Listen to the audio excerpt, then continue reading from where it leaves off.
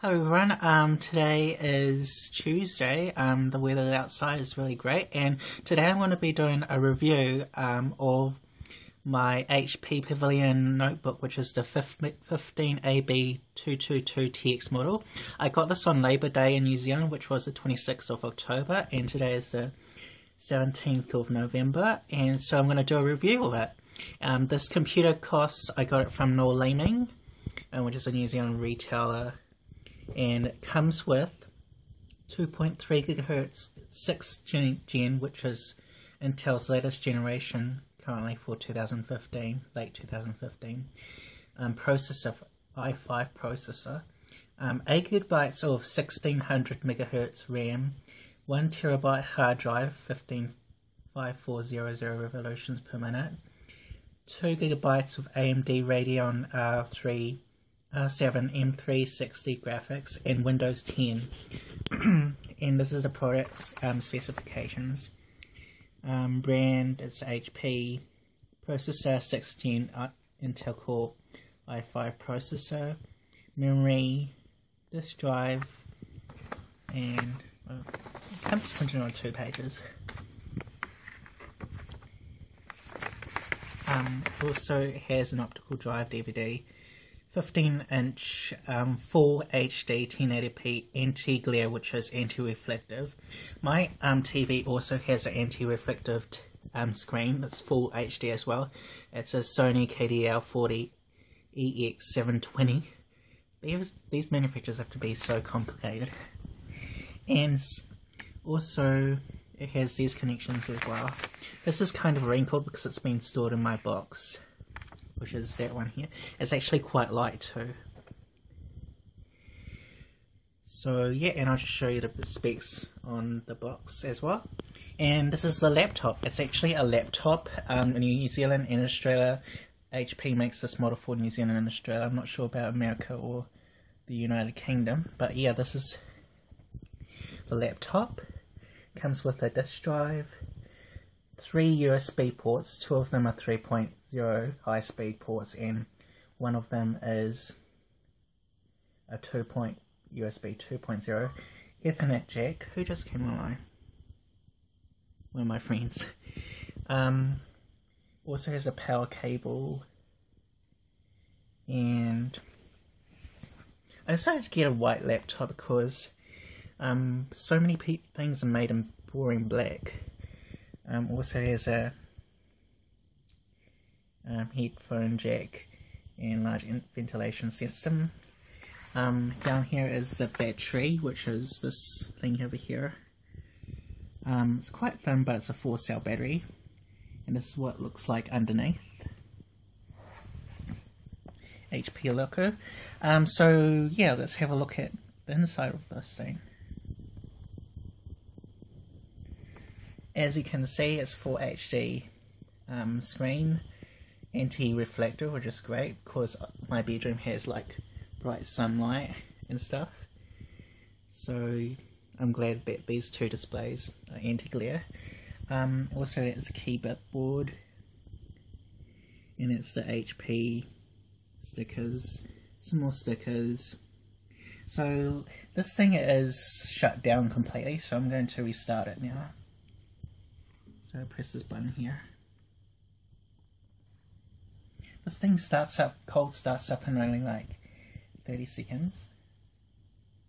I'm recording with my Samsung S5 phone.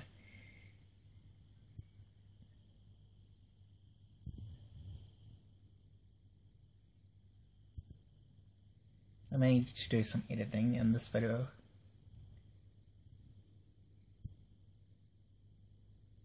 And it's the home screen.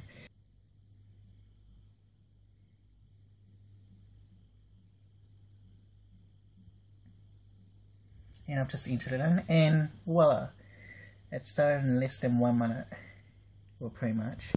As you can see, the dashboard background, I use my phone to capture a photo at Auckland Zoo over New Year's this year. So that's my picture that I own, and I use on my dashboard. So the processor, even though Intel Core i5 processor is only dual core. It's actually really better than the 5th gen Intel Core i5 processor, which is Intel Core i5 5200 processor, because this is a 6th gen processor, Intel Core Intel Core i5 6200, and it's super fast. It's really good at multitasking, better than, because when I was at the store looking for a new computer to buy, the Intel Core i5 5200, which is a 5th gen processor, struggled to open this menu quickly, whereas this one on the 6th gen Intel Core i5, it loads super fast. And you can use also, I also got Word 2006. I got the full edition, which is $129 for New Zealand if you get it off Microsoft website, and you don't have to, there's no ongoing monthly subscription fees or yearly subscription fees, which is really good. Word, I really use Word quite a lot, so for documents and stuff. And so yeah, is this recycle bin AVG 2015, which I use. It's internet security. It's got like lots of million people around the world who use it. It's good for protecting when you go online and stuff. I also have Hauppauge Capture. As you may know, I use Hauppauge HD PVR 2 capture card or capture device. I did a YouTube video of that as well. So moving on, these are the programs that I use to see, and you can even customize the size, width, and size of tiles as well, like resize it, and you can resize this as well, make it bigger or smaller or taller or what have you. This is just the stuff that I have.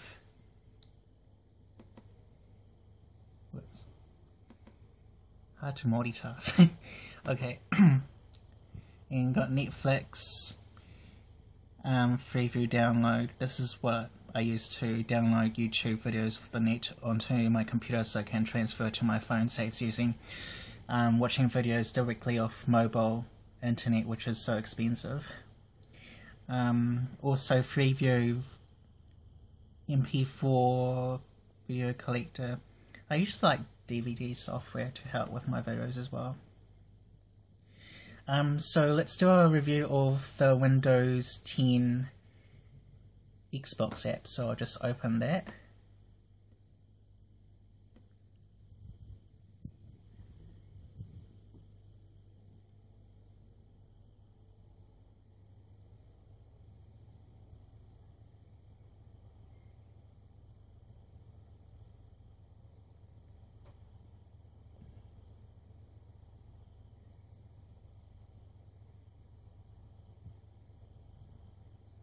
It usually loads faster than this.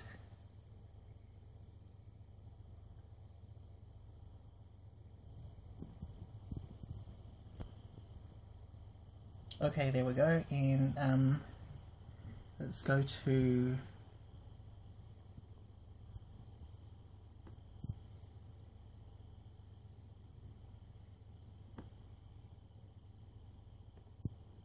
and stream.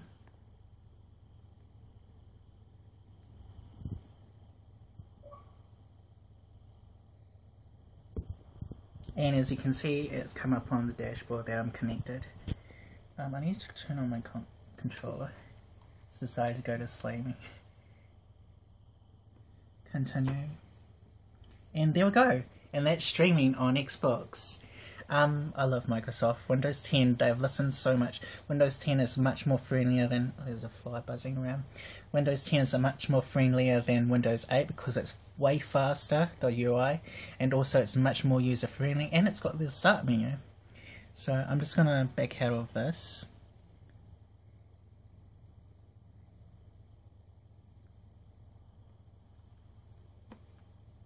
And also the Xbox app on Windows 10. Stop streaming. The Windows app on Windows 10. Xbox app on Windows 10 PC. Updates how many friends you have online in real time, which is really great. So I also got Windows, I also got Minecraft, so I'm going to search Minecraft.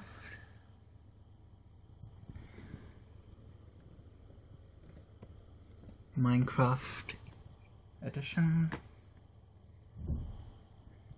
I got Windows 10 edition of Minecraft on my computer because I love playing Minecraft.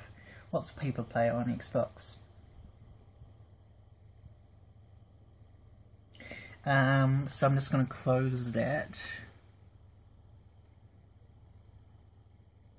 Let's go back to and close this. As you can see, it's super fast, much more better than my old computer, which is still I will still keep. What else do I want to show you? The Sims 4. Since I got my last computer, I wasn't able to play The Sims 3 on it because it kept on freezing, even though it met the minimum specs. I got really annoyed, so I gave up PC gaming, and I haven't been really playing PC gaming for like 4 years since that happened. I decided to get Xbox, and I've been having a blast on it. So this is The Sims 4. Oh yeah, this computer comes with 8 GB of Intel Iris graphics. It's not really the great graphics, but it's fair enough. It also comes with a 2 GB AMD R7 M360 graphics.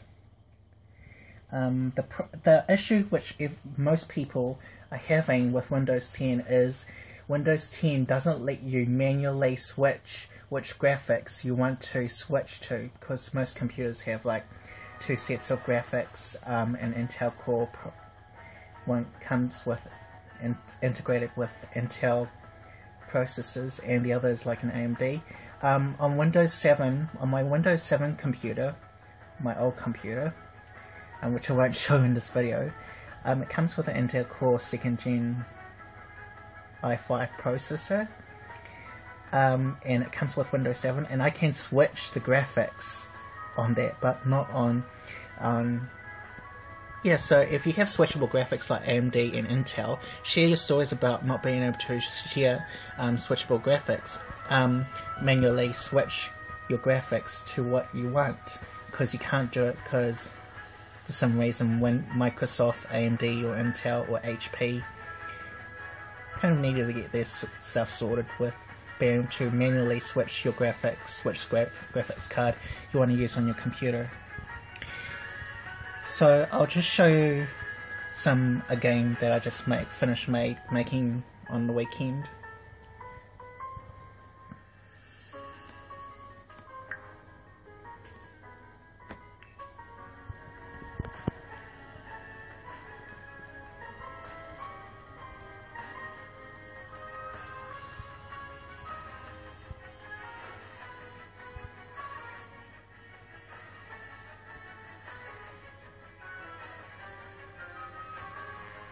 Yeah, I've missed playing The Sims 4 and a Sims game on PC for like 4 years,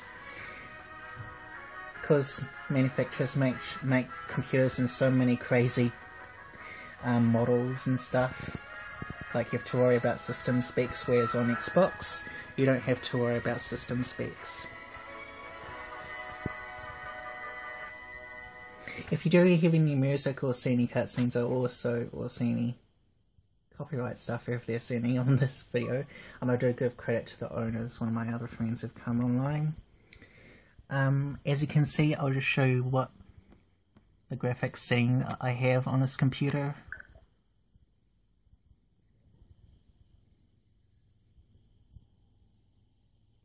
Phone needs to focus there. Okay, game options, and this is the options that I have. Remember, this computer comes with integrated Intel Iris graphics, 520 graphics. It also comes with 2 GB of AMD, a 2 GB AMD R7 M360 graphics card as well. And this is the settings that I'm using currently right now. As you can see, it's an antique Full HD screen that this computer has. I've got everything on high, so let's demonstrate.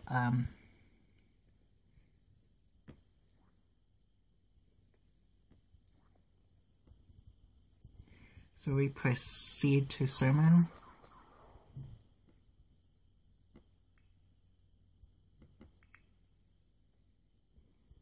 Ooh, these guys need to have a wash.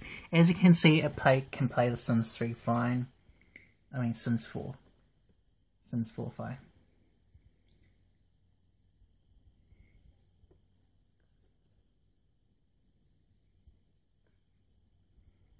And the graphics look completely fine.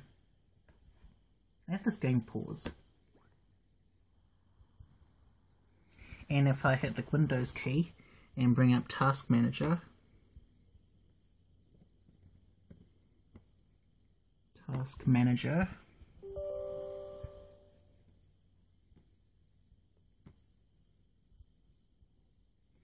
and performance, while the game is running in the background, this computer comes with a 6th gen Intel Core i5 processor, 620. And you can see the performance, it's barely using any of the CPU because this CPU is 6th gen, one of Intel's latest processors. And it does a really good job at multitasking. Maybe because it's just shrunk down or something. So yeah, that's pretty much it. All of my printers compatible with it. My phone's compatible with it. My camcorders, I have to try, which I have a Sony CX190 camcorder I got a few years ago. So yeah, overall, I like this computer. And it just helps you, for those who are looking for a new computer too, gives you some information about Windows 10. It's a really good operating system. And yeah, so that was my review of Windows 10, I guess, my new computer. And yeah, I hope you like this video. Bye. Oh, feel free to leave a comment or subscribe or like as well. Bye.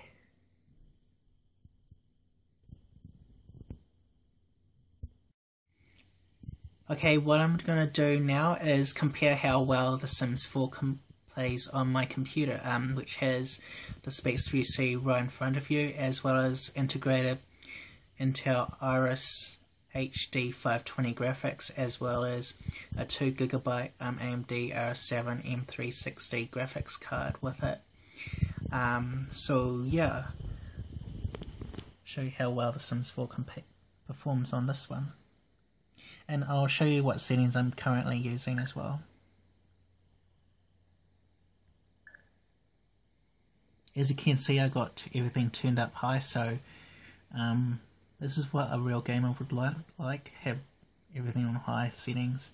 But we'll see how the hardware on this computer performs as, it has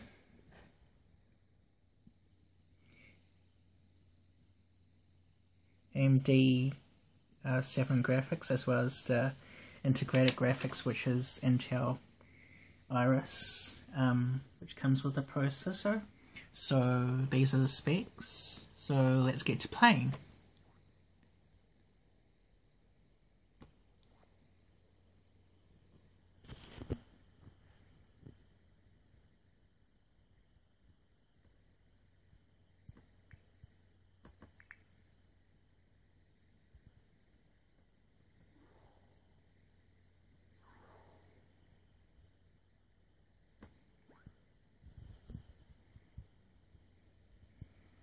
It looks like she needs to take a shower, so we'll just tell her to take a shower.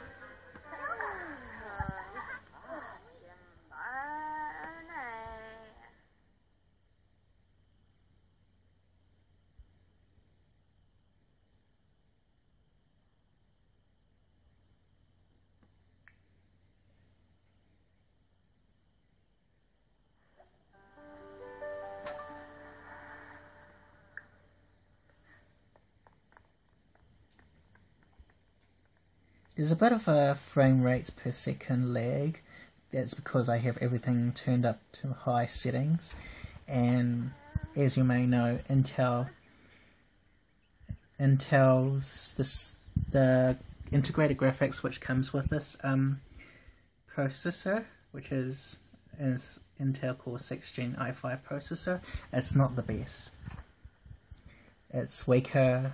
It is weaker than even AMD's R7 M360 graphics card. But my computer has like 8 GB of RAM, which is lots.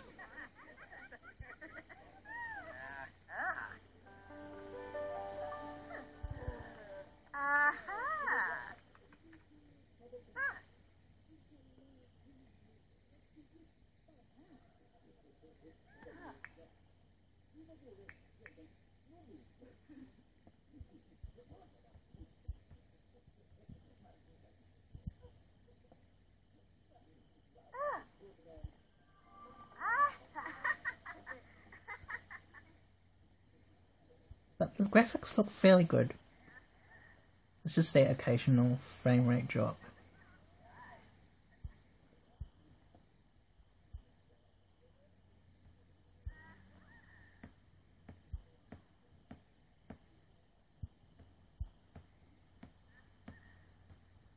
I'm not very good at using one hand to try and play this game and holding my phone to record in the other.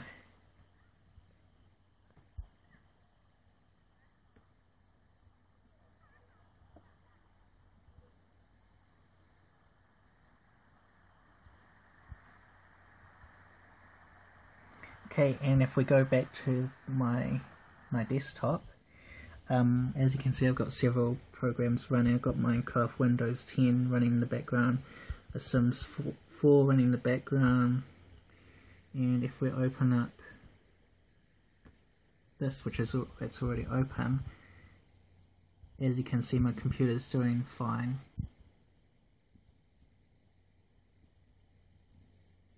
So yeah, that was just a little video gaming review on how my two games are. Actually, I don't really play Windows 10 much. I mean, Minecraft Windows 10 much. I prefer it on Xbox until they move the Windows 10 Minecraft beta version up to a non-beta version. The Sims 4 performs fine. It plays without freezing, and the graphics look fine. Gameplay is fairly smooth if you play on high settings. If you play on like medium settings, it should be much smoother.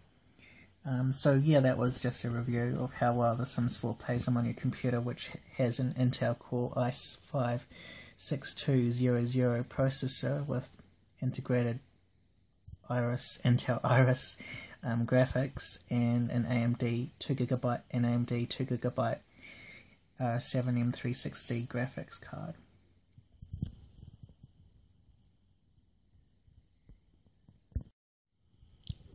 And another thing I like to add is when you buy a new computer with Windows 10 on it, it will not come with Windows Essentials 2012, the suite, which is a program which I really like to use, especially the Movie Maker, where you can edit and combine multiple videos into one video. But there is a way to get it. You can still, luckily, get it on Microsoft's official website, so you can download it for different versions of Windows operating systems as well, which is really something I really like, because I don't really like the picture viewer that comes with Windows 10, but the picture viewer that comes with Windows Live Essentials 2012 I really like. And one last thing is I'm going to measure how thick this laptop is. My phone's not very good at auto-focusing fast, so I'd say it's about focus. It's about 2.4 centimeters thick. Oh, and just one more edit to this video. It's really sunny outside. I'll show you what I mean by not being able to manually switch which graphics card you want to use on your computer if you're using Windows 10. So go to this one, opens beautifully smooth because of the new processor. Type in CCC or open up the Catalyst control to your alternative graphics card that you have on your computer. On this one it's the AMD R7 graphics card, and now I'm going to try to go to Power Management, Switchable Graphics, and as you can see there's no option to manually choose which graphics card you want to use, whether it's the R7 graphics card or the Intel Core. Even if I go to Intel's graphics card,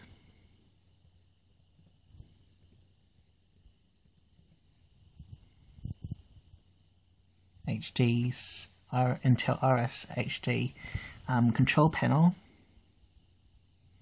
there's not really any options to manually choose which graphics card you want to use, AMD or Intel.